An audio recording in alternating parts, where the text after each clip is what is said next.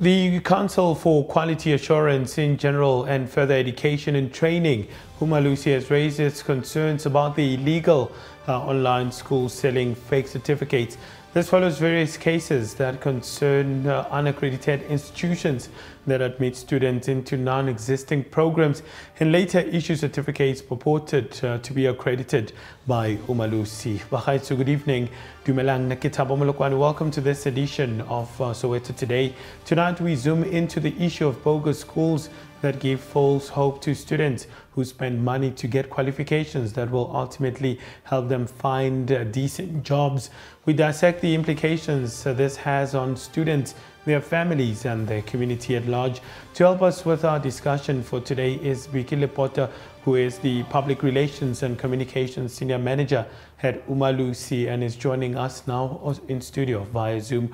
Mr. Lepota, thanks very much. Good evening and welcome to Soweto Today. Thank you for joining us. Thank you, Tabu. Thanks for having us and good evening to your listeners. Much appreciated. I mean, I know this is a concern for you. I saw your statement, circulated on various social media platforms. I mean, for the viewer who is watching now, maybe let's begin here, to understand Umalusi and the work that you do as Umalusi before we can get into the nitty-gritties of this issue. Thank you very much. Umalusi, as you've outlined, it's the South Africa's Council for Quality Assurance. Its mandate is very broad, but I'll try to simplify it. Umalusi exists to ensure that if there is any person who's wanting to open or establish their independent school, that school is registered first with the Provincial Education Department in the province where the school is situated. After registration, the school must apply to Umalusi for accreditation if they want to offer any of our qualifications. And by the qualifications, I am referring to the National Senior Certificate, the National Certificate Vocational, N2 and 3 certificates, as well as the General Education and Training certificates. Those are the certificates for which Umalusi is legislatively mandated to quality assure and issue certificates to successful learners. Additional to that, Umalusi is responsible for the quality assurance of the question papers that are associated with the certificates that I've just outlined. And upon successful completion of those examinations, Umalusi issues certificate. In the case of public schools do not get accredited by Umalusi. The minister, whether you're talking about the Minister of Basic Education or the Minister of Higher Education and Training, they are legislatively mandated to ensure that there are institutions where learners can go and receive education, whether you're talking about basic education or post-school education and training. So those do not have to be accredited by Umalusi. We are talking about independent schools as well as private AET centers as well as private TVET colleges that need to be accredited. So broadly, that is what Umalusi is legislatively mandated to do.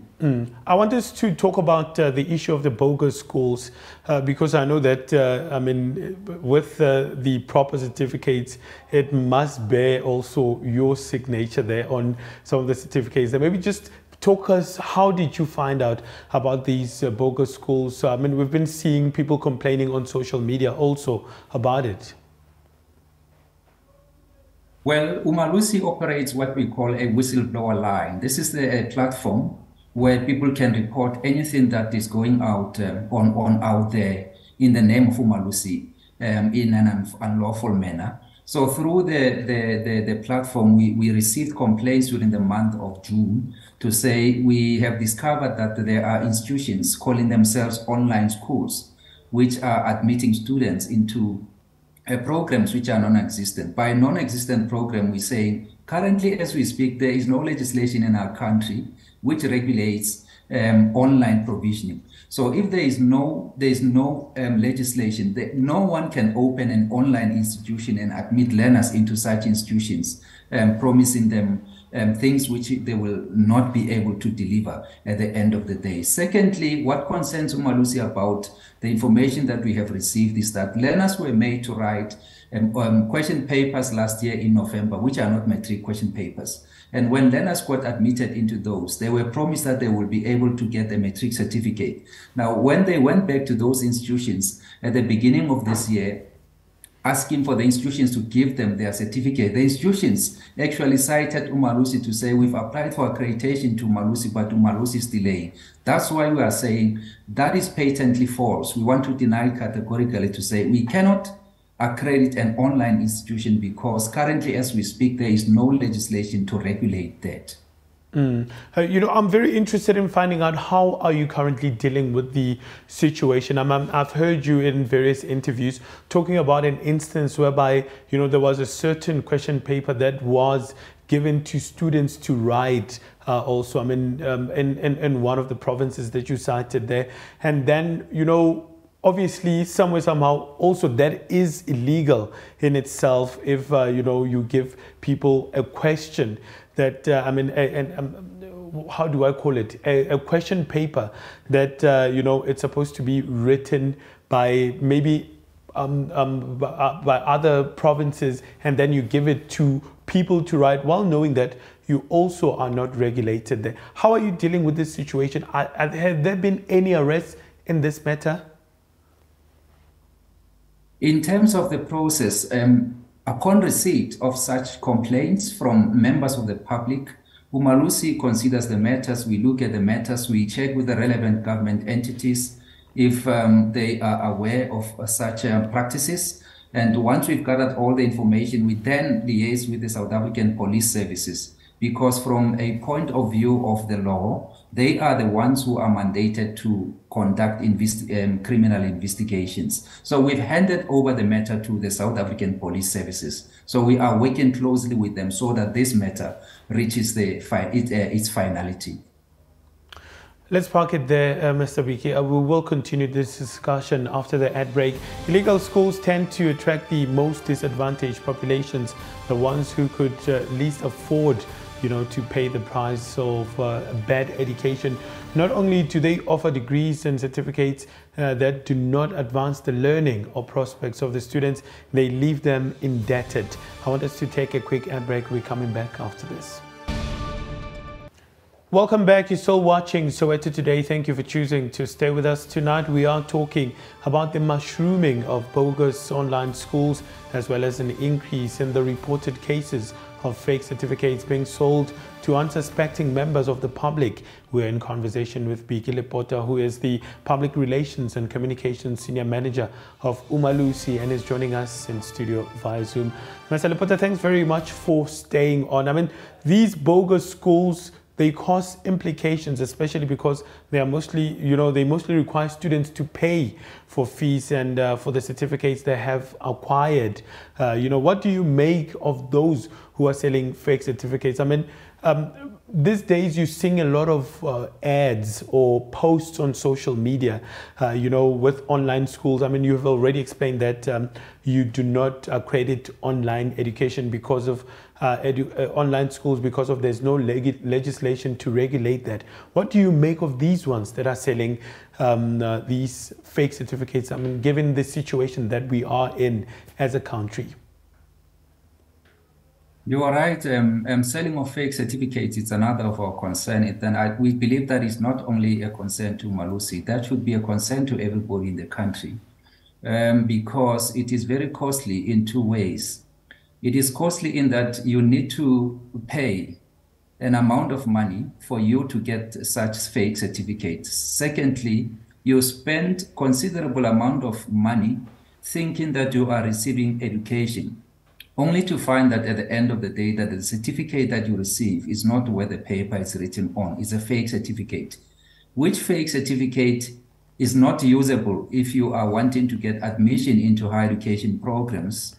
The certificate is not usable in terms of you gaining employment, because higher education institutions are working very closely with Umalusi in order to make their final decisions in terms of who they are going to admit into their program. So we have what we call a verification service, which the universities make use of to authenticate the papers or the certificates that learners present to those universities. Secondly, employers, both in the public and private sectors, are aware of the verification service of Umalusi. If somebody is presenting themselves with a certificate, whether you are talking NSC, GTC, NCV, N2 or N3, they know that for them to make final decisions and to protect themselves, they get in touch with the verification agencies that Umalusi has signed contracts with. And the names and the contact details of those agencies are available on the website of Umalusi if anybody wants to authenticate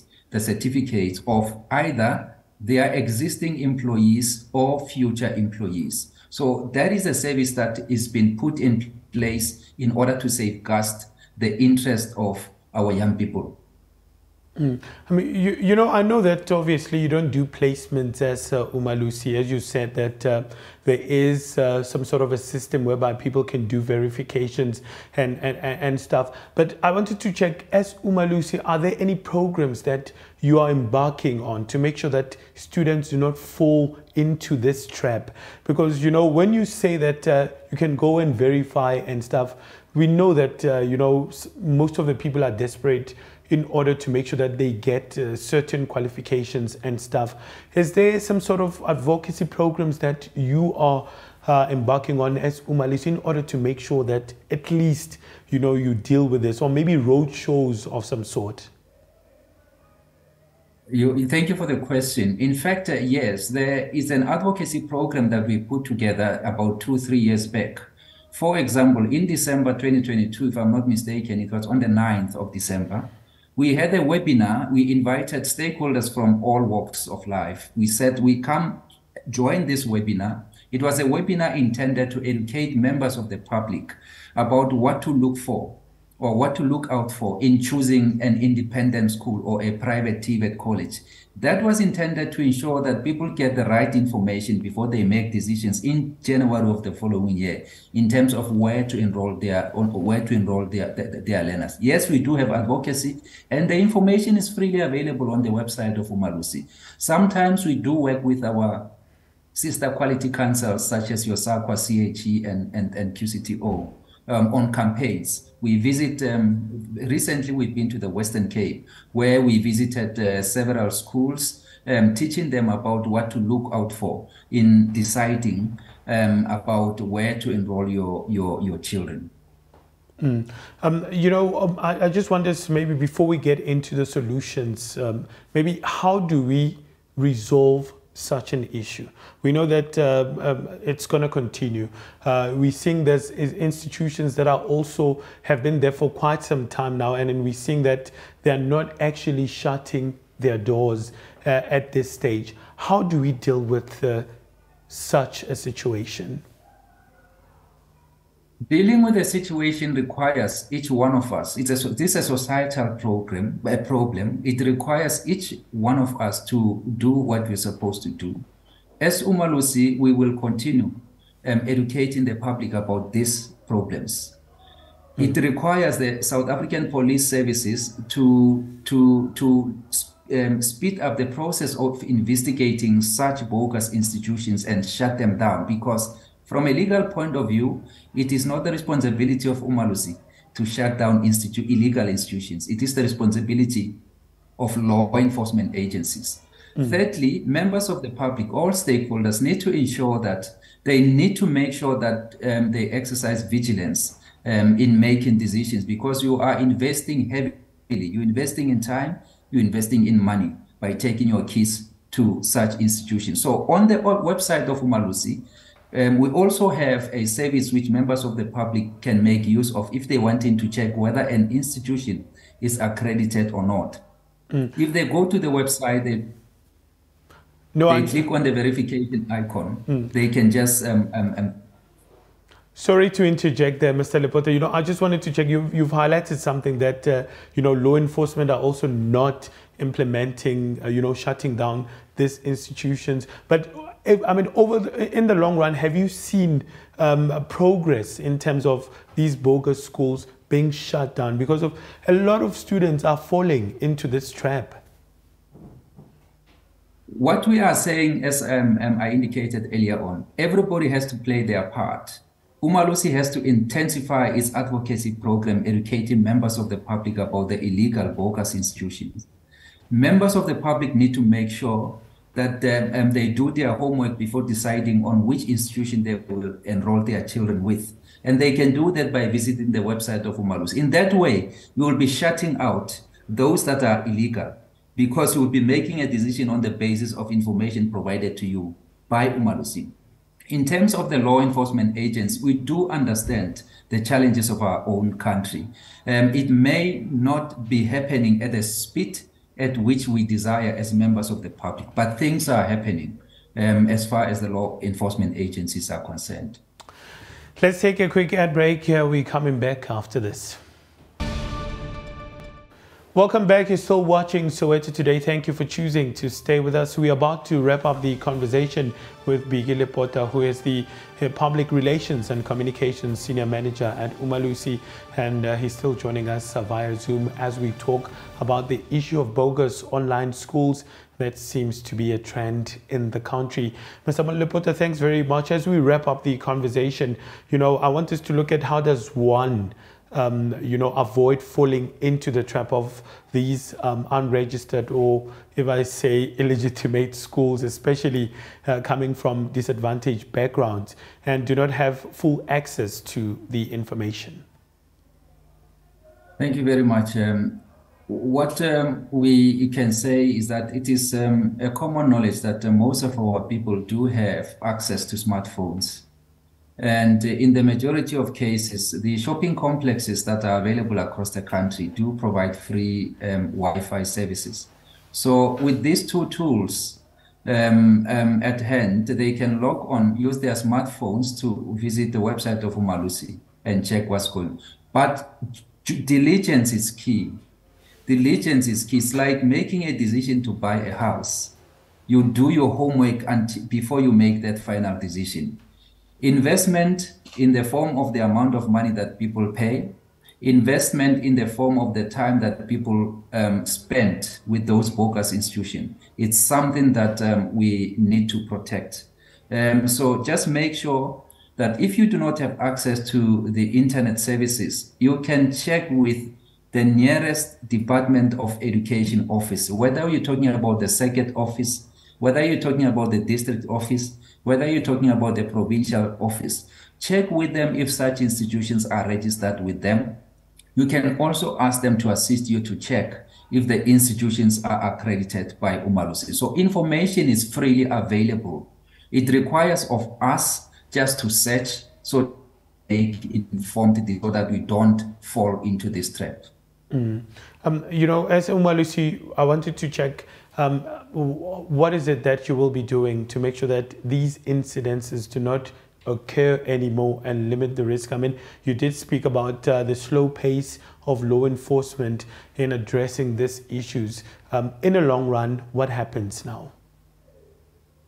I think what we base on the lessons that we have learned, we are working on a strategy to involve other role players in this, to ensure that we protect our young people from being scammed in this way. So it's just a matter of making sure that we involve all role players, beginning with learners in schools, moving on to working with teacher associations, moving on to working with employers, whether in the public sector or the private sector, moving to looking at how best we can ensure that the law enforcement agencies move with speed to deal with these issues. Until those that are in existence now are closed, it will take time for people to believe that this thing can be stopped. I want us to give an advice to the students and parents who are watching now on how to go about registering, and even for the viewer who unfortunately fell into the trap. Maybe let's give them advice, give them some sort of positivity, telling them that, look, the mistake has happened. You went into this, but this is how to do it. And then we are assuring you that, look, we've got your best interest as Umalusi. Yes, thank you very much. Two categories of learners. The learner who has not yet enrolled themselves, they are maybe still in primary or high school. They will make a decision in terms of where to go next year. you do, as we say, you do check if this institution is registered, check if the institution is accredited, so that you avoid falling into that trap. Those who find themselves in the situation already, they can do two things. One, just double check with the provincial education department or circuit office or district office if such an institution is registered, and check with Umalusi. And if not, it is your responsibility to go to the nearest police station and report the matter.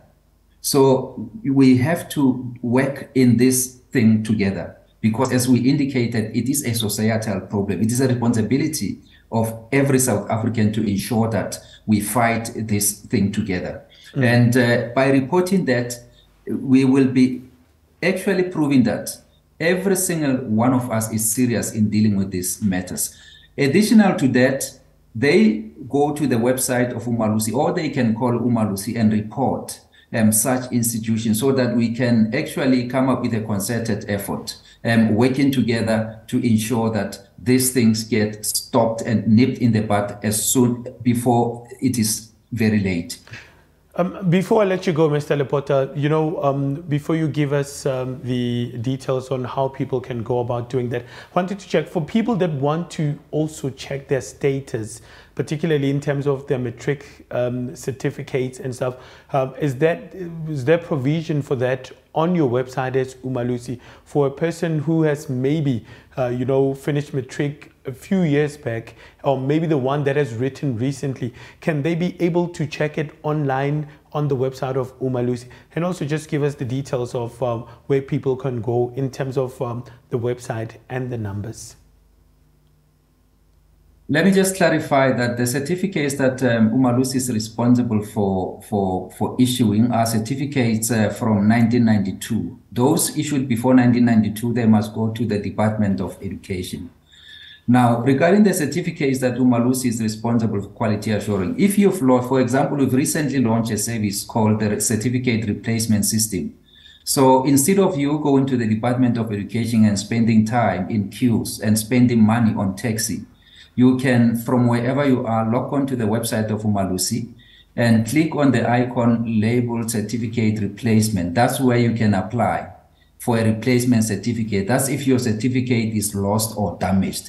So you apply online and you pay 167, if I'm not mistaken. And if you want the certificate to be sent to you, you pay 202.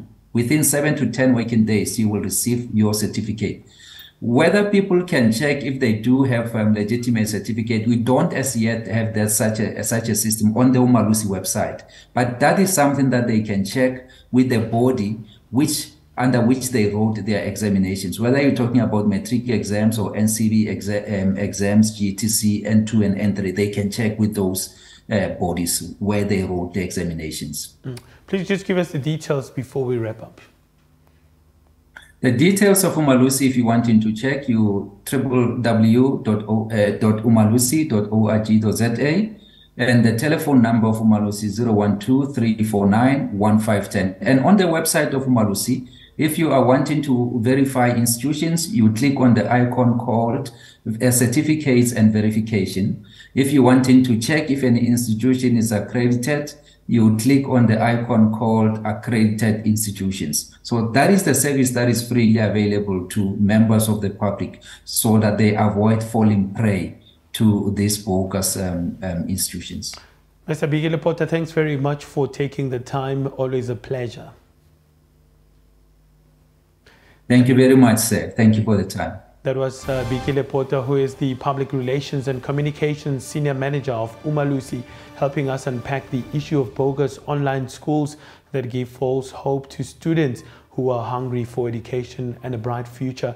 We also touch on what Umalusi is currently doing to help those that have been victimized. Well, that's how we wrap it up for today's episode of Soweto Today. Remember, we love hearing from you, so please feel free to talk to us about this episode by simply sending us an email at sowetotoday@sowetotv.co.za. Alternatively, you can call or WhatsApp us at 081-531-8857. From the rest of the team and myself, good night and thank you for watching.